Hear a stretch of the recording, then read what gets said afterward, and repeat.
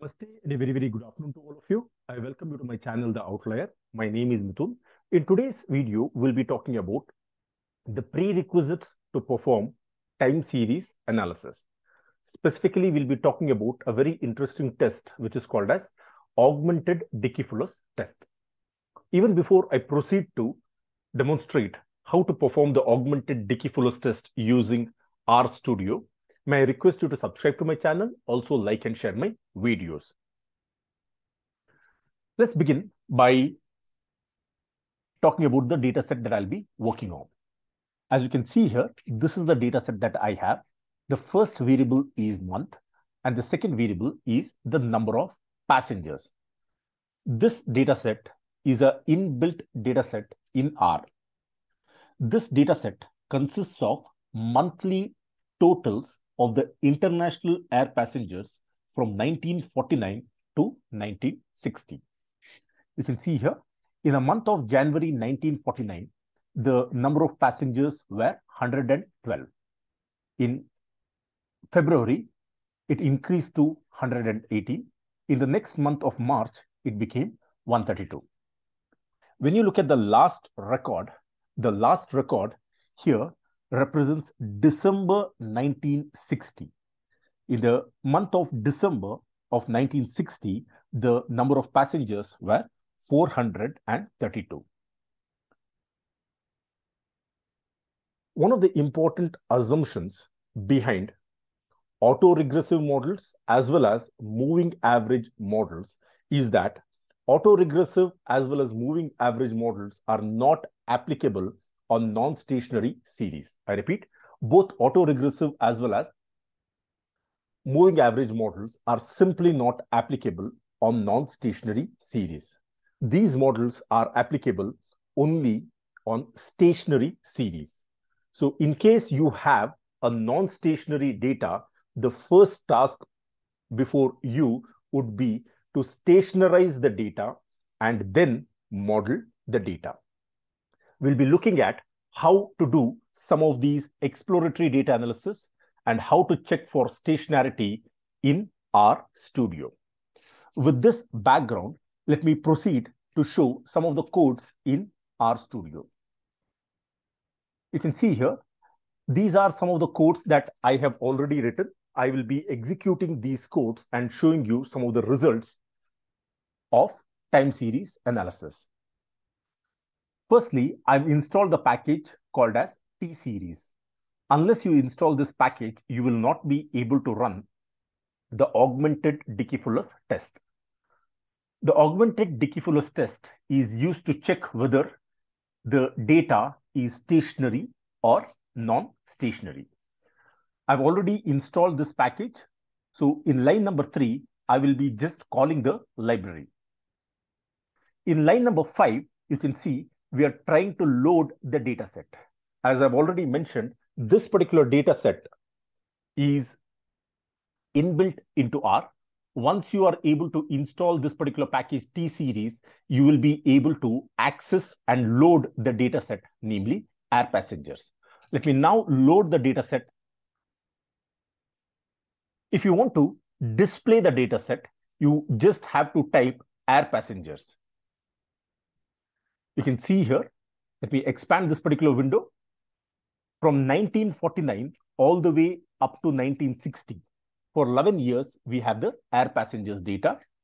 You can see here, this is what we have is basically the monthly level information from Jan all the way up to December. This is good data for us to build any time series model. Now we proceed to the next step. The next step would be to perform EDA or Exploratory Data Analysis. As part of the EDA or Exploratory Data Analysis, there are two things that I'll be doing. One, I'll be constructing a simple time series plot. Secondly, we will be using a box plot. Let's first begin by plotting the air passengers data. You can see here, we have been able to construct a simple line chart for the air passengers data. I will now go ahead and fit a regression line on the same. Let me zoom this particular chart. So this is how the distribution of air passengers is for different values of years. You can see here in the x-axis, what we have is the yearly level information.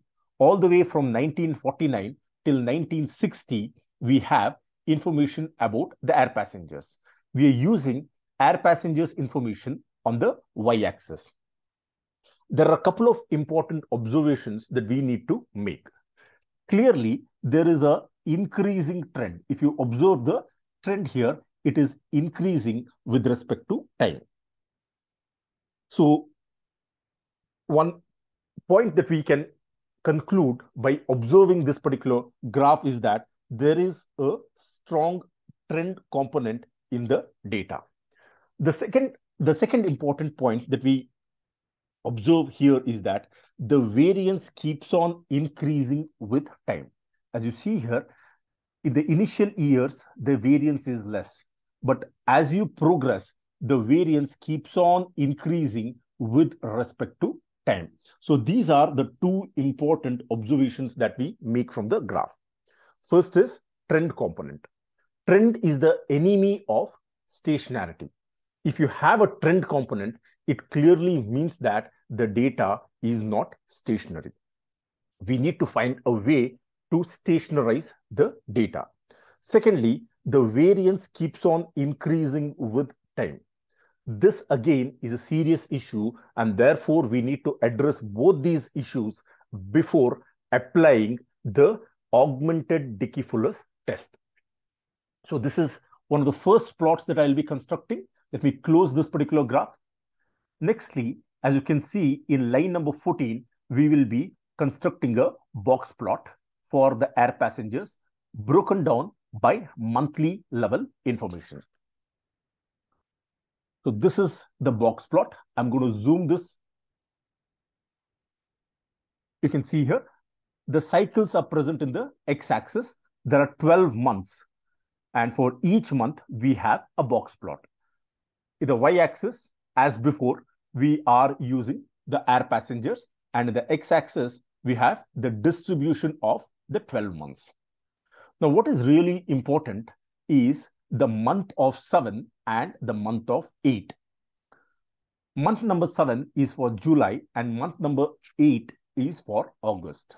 If you look at the median value is very, very high for both these months.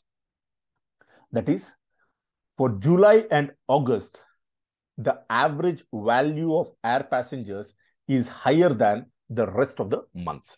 This is a straightforward conclusion that we can draw by looking at the thick line at the center. Remember, the thick line at the center represents the median value of the air passengers. If you look at the month of January, February, March, and April, the average value is not as high as for the months of July and August. What does this suggest?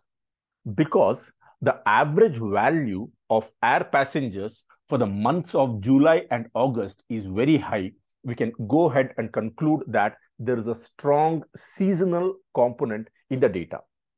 This clearly implies that there is a seasonality factor in the data. The second important thing is when you look at the size of the box and the size of the whiskers, clearly the size of the box as well as the whiskers is wider for the 7th month and for the 8th month. Look at the spread of the distribution. This is the maximum and this is the minimum for the month of July. And this value represents the maximum for the month of August. My apologies. This month represents the minimum for the month of August. And this value represents the maximum for the month of August. So since the spread is very, very high, we can say that there is more variance or there is more dispersion for the 2 months, namely July and August. Now, when you compare the other boxes for Jan, Feb, March, relatively, the size of the box along with the whiskers is lesser. If the size of the box along with the whiskers is lesser, you can conclude that the spread is lesser. So from this box plot, there are very, very important insights that we can extract. The first is the variance and the mean value in July and August is much higher than the rest of the months. I repeat, the variance and the mean value in July and August is much higher than rest of the months. Secondly, there's a strong seasonal factor or seasonality component in this data. Let me now close this particular window. So far, what we have done is to examine 2 or 3 important points. One is the trend component. Second one is the spread of the data or the variance. Thirdly, we also looked at the seasonality component. Now, these things are very, very important. Why?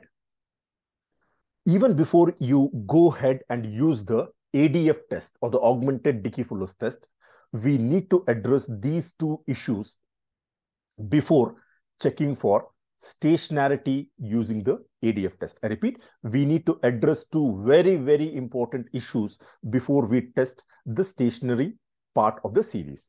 The first important issue that we need to address is we need to remove unequal variances. I repeat, we need to remove unequal variances. Question is, how do we remove the unequal variances? To remove the unequal variances, we use a very simple technique, namely take the log transformation of the variable. By taking the log of the original variable, we will be able to remove unequal variances. The second important point here is we need to address the trend component. When you looked at the time series plot, it clearly indicated the presence of a trend component. Question is, how do we remove the trend component? How do we detrend the data? The answer is very simple. We need to use a very important technique, namely differencing of the series. Once you difference the series, we will be able to address the trend component. So as a last step, you can see here, this is the code that we will be using, the ADF code or Augmented Dickey test to check for stationarity. This is a very simple function, adf.test, and you will be able to see that I've used difference function followed by log function on the original data. I am not passing the original variable as it is. I am using the difference function on the log. So first we are applying log, and upon that log values, we will be using the difference function. Why? I've already just now told you that log is used to remove unequal variances, and differencing of the series helps me address the trend component. A very important point here is that you can see here under the option for alternative, we are specifying stationary. We are specifying stationary, and k equals 0 represents the order of the lag. So when I specify k equals 0, this is a 0 order lag. Let me go ahead and run this particular test. You can see here, this is the output that we have generated. There is a heading which says Augmented Dickey test. We are using the data of air passengers. The Dickey test value is minus 9.6003. This is the Dickey test.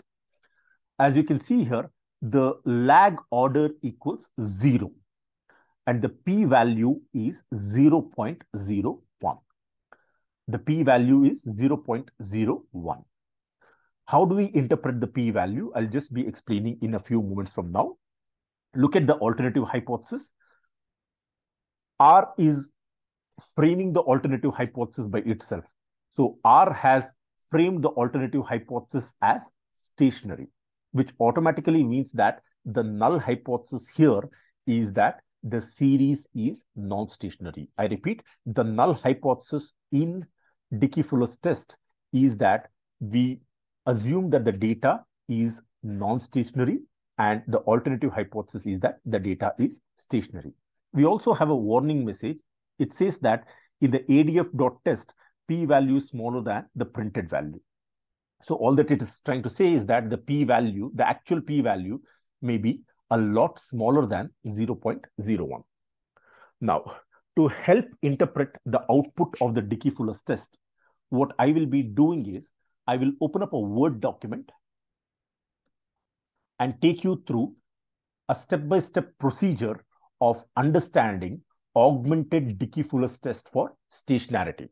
You can see here, the null hypothesis here is that the data is non-stationary. This is what is the statement under null hypothesis. What is the alternative hypothesis? The alternative hypothesis is exactly opposite of the null hypothesis, wherein we are claiming that the data is stationary. I hope these two statements are very clear. The first step is to frame the null hypothesis. Second step is to frame the alternative hypothesis. What is the level of significance that we will be using here? The level of significance that we will be using here is 5%. So we will be comparing the p-value that we will be obtaining with 0.05. Now you can use 10% or 1% as well. It is entirely your call. But here for this particular exercise, I am using 5% as the level of significance. The test statistic is ADF or Augmented Dickey-Fuller's test. Look at the decision criteria that we will be using. There are two statements here. If the p-value is less than 0.05, we reject the null hypothesis. So when p is low, null will go. Therefore, I'm saying when the p-value is less than 0.05, we reject the null hypothesis. On the other hand, if the p-value is greater than 0.05, we do not reject the null hypothesis. When you looked at the value of p in RStudio, the value of p that we got was 0.01. So we are getting a value of 0.01. So what is the conclusion of this exercise? The conclusion of this exercise is that since the p-value is 0.01, which is less than 0.05, we go ahead and reject the null hypothesis. I repeat, we go ahead and reject the null hypothesis and conclude that the variable air passengers is stationary. So this is how we can use the augmented Dickey-Fuller's test to test if the data is stationary or not. Once you are able to establish that there is stationarity in the data, what you can do is you can go ahead and apply any kind of time series modeling. As in this case, we saw that the series is clearly stationary. Since the series is stationary enough, we can go ahead and do any kind of time series modeling. With this, I have come to the end of today's video. In today's video, we saw what are some of the prerequisites for us to do time series analysis. Remember, one of the most important prerequisites is that for both autoregressive as well as moving average, both autoregressive as well as moving average methods are not applicable on non-stationary series. Further, we looked at how we can stationarize the data. We looked at the presence of the trend component. We looked at the presence of seasonality using two different plots, namely the time series plot as well as the box plot. Before using the augmented Dickey-Fuller's test, we need to check for two important considerations. First is make sure that we remove unequal variances, right? We need to remove unequal variances. How do you remove the unequal variances? We can take a simple log transformation. Second point, before applying the ADF test, is that you need to address the trend component. How do you address the trend component? Simply by differencing the series. I request you to subscribe to my channel, also like and share my videos. Thank you very much for watching this video. Once again, have a great day ahead.